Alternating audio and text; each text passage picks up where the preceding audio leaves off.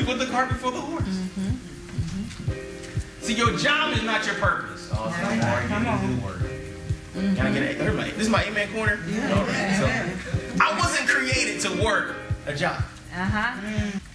Your job is a means to an end. It is not the end. Right. And for some reason, we go to work every single day, and we almost forget why we're going. That's right.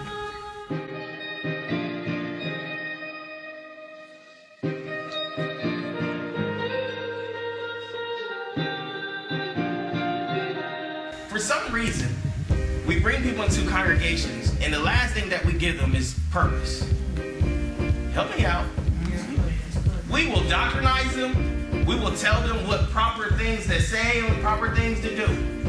We will make sure they go to newcomers class, make sure they go to the welcomes class, and make sure they come to service on time, Bible study, but we never say, hey, you are designed with a purpose. That's right. I agree. When you walk out this door, you have to be an individual, a productive citizen in the kingdom of Elohim. Amen. Come on.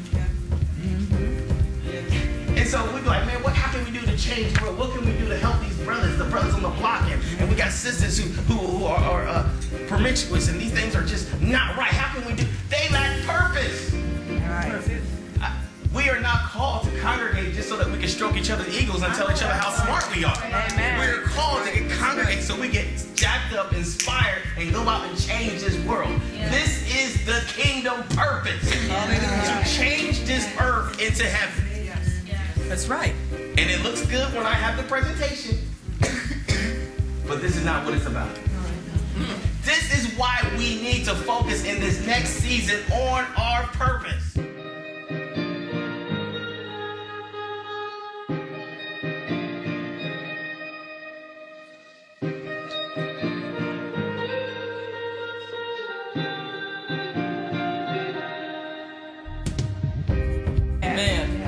Amen. Yes, sir.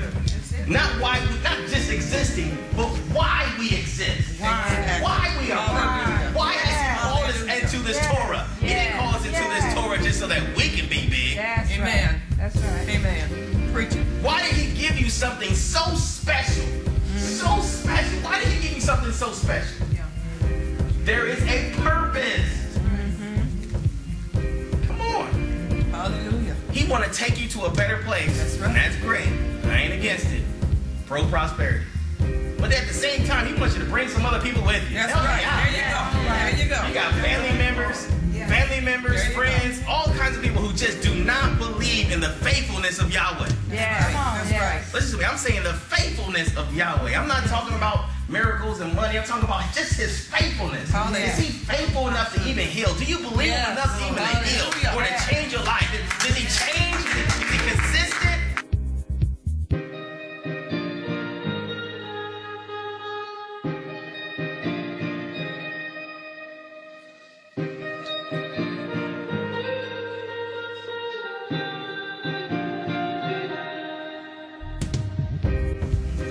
I see purpose in you. Hallelujah. You go to your family and your friends, you let them know. Let me tell you a story. I love this story. I was at a congregation. Guest speaking. And I remember we had a prayer line after the word, etc., etc. And a brother came up. He was a minister of the gospel, an evangelist. And I laid my hands on him, and I said, is there anything particular you want to pray for? He said, no, I need some prayer, And I laid my hands on him, and my discernment picked up filth and garbage and disgust. And the things that I picked up, I said, according to the Torah, you should be stoned. Yes. That's what was going through my mind. And I'm like, man, this guy, disgusting that you're doing these things. And the Spirit of the Lord came upon me and said, you tell this man that I will prosper him. You tell him that he's going to be a powerful man of God. You tell him that this is not the end, but this is the beginning. And I began to speak exactly as He told me. And the whole time I was speaking, what the Holy Spirit was putting on my spirit to speak, my mind, my intellect was saying, you got to be crazy. Yes. I know this man. We got the right guy. Yes. Said, you tell him he's going to be a powerful man of God. You tell him he's still going to be used by the gospel. He's still going to do a perfect work. I'm not finished with him. He is purpose. He will prosper. That's right. That's right. Oh, my, yeah. that moment right there changed my life. Because I realized that Elohim, he knows something that we just don't know. Amen. He sees something in us that we just don't see. That's right. And we want to go to our brothers and our sisters and we want to judge them by what we see as a parent. That's right. And we don't want to draw out the purpose that's within them. Oh my God. That's it. Where's my amen corner at? I'm trying And so we badger and we badger and we plow, we badger and we plow. But we never go to that brother and say, you know what, I know you're sitting there playing that Xbox and you've been playing for like 20 days straight now. But I believe that there's a talent and there's a gift inside you. Yes. That's right.